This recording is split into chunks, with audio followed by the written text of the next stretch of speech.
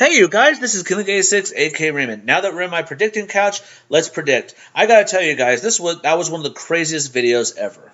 It gets crazier and crazier by the minute.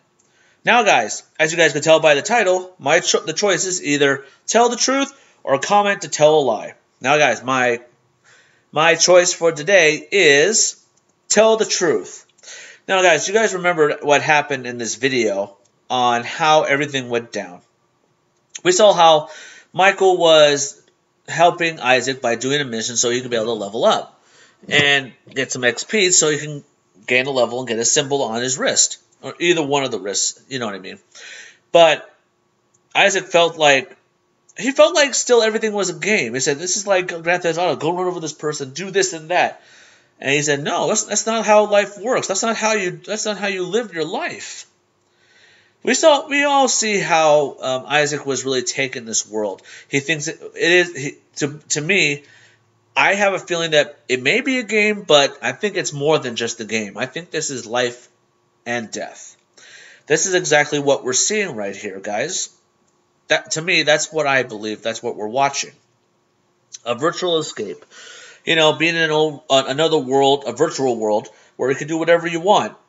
But there's always a lesson. There's always a price to pay when you make those choices.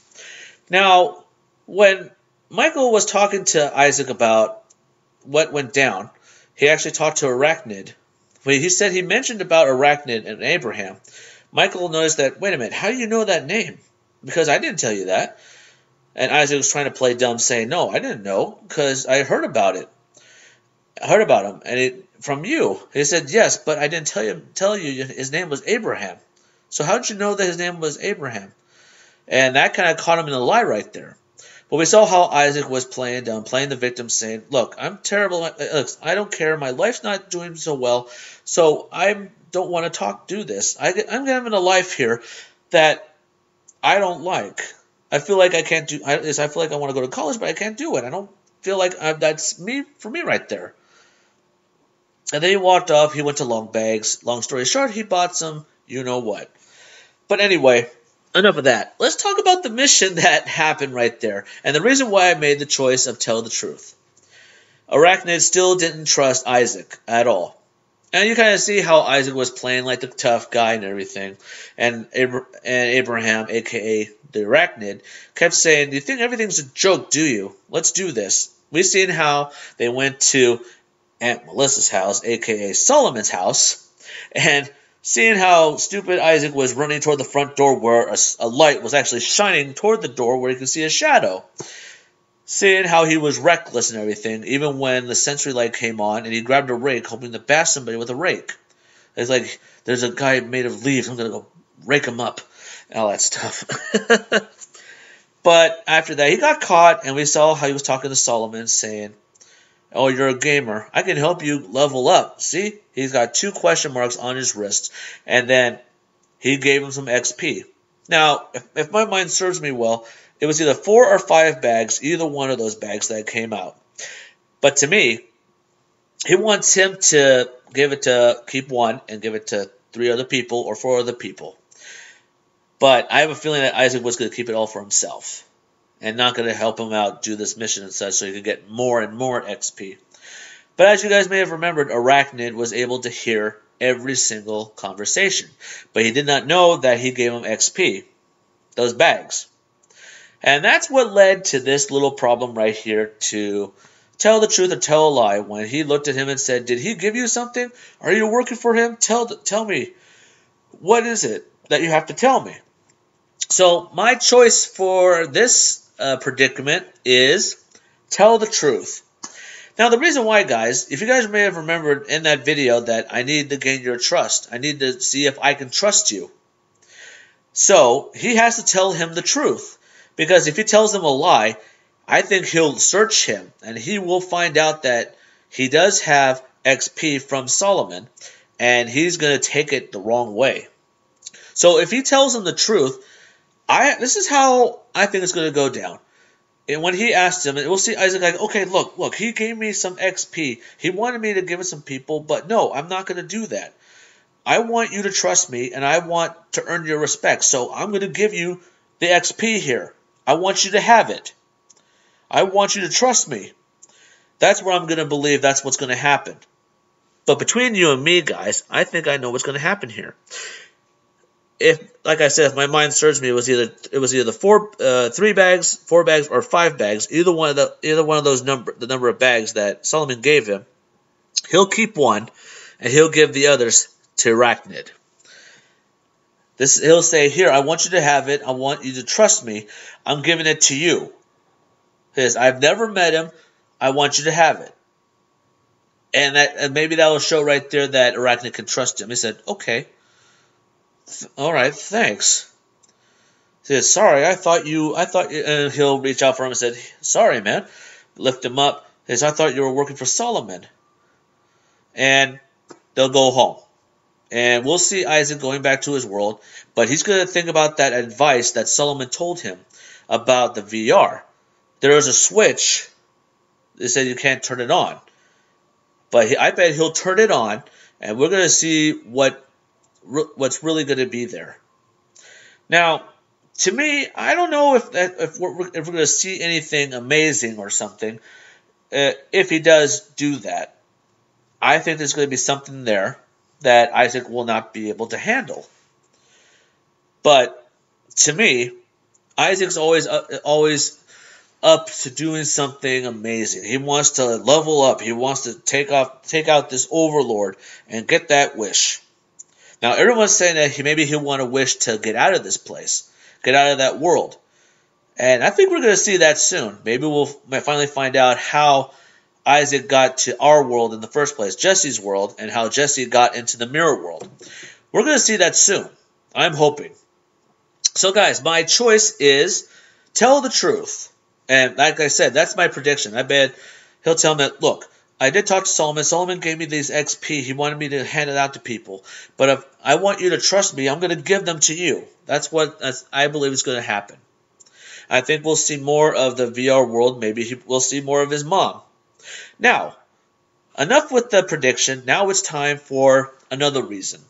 Now, you guys kind of seen how Isaac was acting this way, acting like his life was going down the drain and everything. And he feels like, oh, I'm not going to go anywhere. I'm not going to do this. I'm not going to do that. I can do whatever I want. I'm just going to do this and live my life the way I want it to be. So, I watched an inspirational video that I saw on Snapchat and also on YouTube that really hit home. I want you guys to know something. Now, this teacher was teaching the students about life. They said, you know what, kids? Life is going to give you choices. There's going to be challenges and obstacles, and it's up to you to handle it. So this is what he did. He poured a glass of water, and he held it like this. Now, bear with me, guys. I want you to understand what this means. So, he asked the kids, so guys, how much do you think this weighs? One student says 8 ounces. The next student says 12 ounces. And the third student says 16 ounces. But the teacher tells him the answer is nothing. It doesn't matter how much this thing weighs. It depends on how long you can hold on to it. As you can see, guys, it's easy to hold a glass of water really easily. You hold it for a minute, nothing happens. If you hold it for an hour, your arm starts to hurt.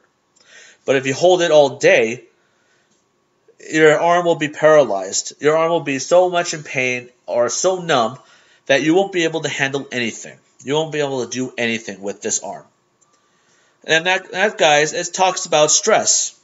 Now, stress is the one thing that people have in everyone's lives. It brings them down. They make them do things that they don't want to do, or they make them feel like they're nothing. So think of stress as this glass of water. Every minute you hold on to it, nothing happens. If you hold it for an hour, it'll start to creep inside your mind. But if you hold it all day, your mind's going to be so paralyzed and numb, it's going to make you think that you can't make the right choices. It'll give you choices, and you're just going to take it. You're going to say, I can do this, I'm going to do this, I'm going to do that. I don't think I'm meant for this. I'm not meant to do nothing. So the answer, guys, to this question, put the glass down. You want to know why?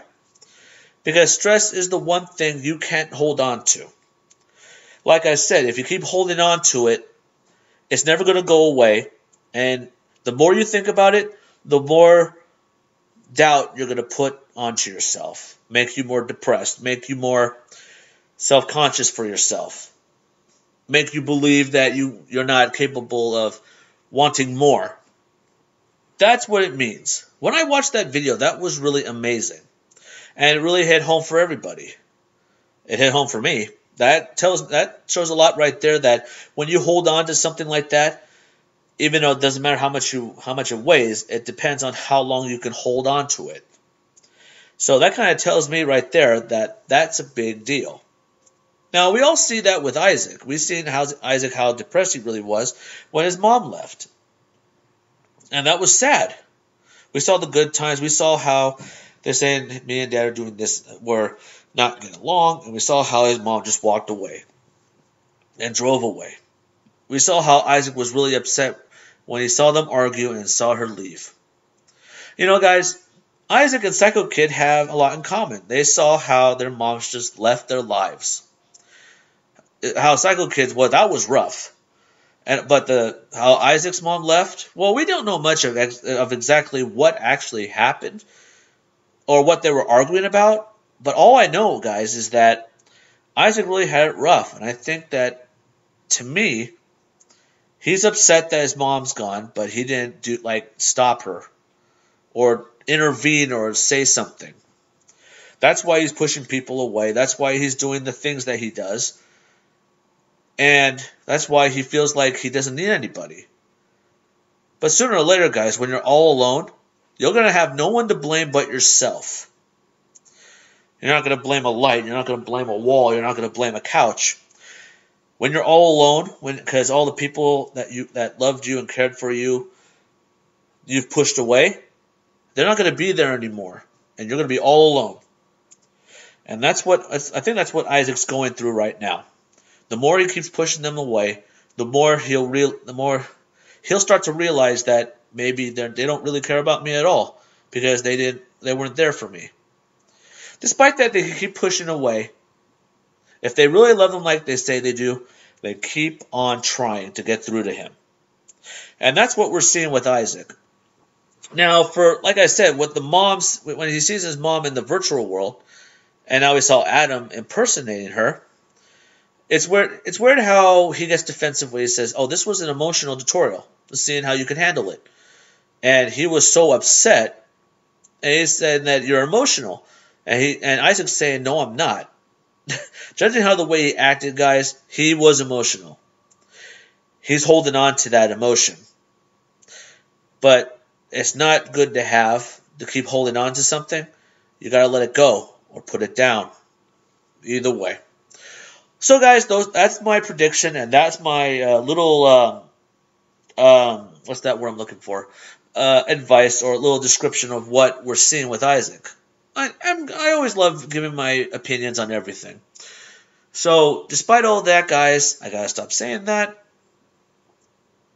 My answer is tell the truth. If he wants to gain Arachne's trust, he'll give him the XP that Solomon gave him and convince him and tell him that I pretended I was going to go work for him, but in order to gain your trust, I'm going to give you the XP that he gave me. That's what I'm going to believe what's going to happen. And then we'll see him try to turn that button on, his VR, and we're going to see exactly where it's going to take him. And after that, that was my little opinion on how Isaac's really handling the situation with things. What I'm seeing. Hey guys, I always love giving my opinions on everything, so I hope you guys enjoyed that. Well guys, I hope you enjoyed my prediction video, and I hope you guys made the same choice that I did. Don't forget to subscribe to my channel for more reactions, more gameplay. Drop some likes on this video if you enjoyed this. Whew. This was rough. This was really hard to watch. Oh, and by the way, I can't believe what happened to Swift again for the second time. That was funny. But, what can I say? It's Swift. Come on. Oh, well, guys, thank you guys for watching my prediction video. Give me your opinions on what you believe will happen or what your choices were. So my choice is tell the truth. So I can't wait to see what happens next. Alright, guys, thank you guys for watching, and don't forget, Stay positive, guys.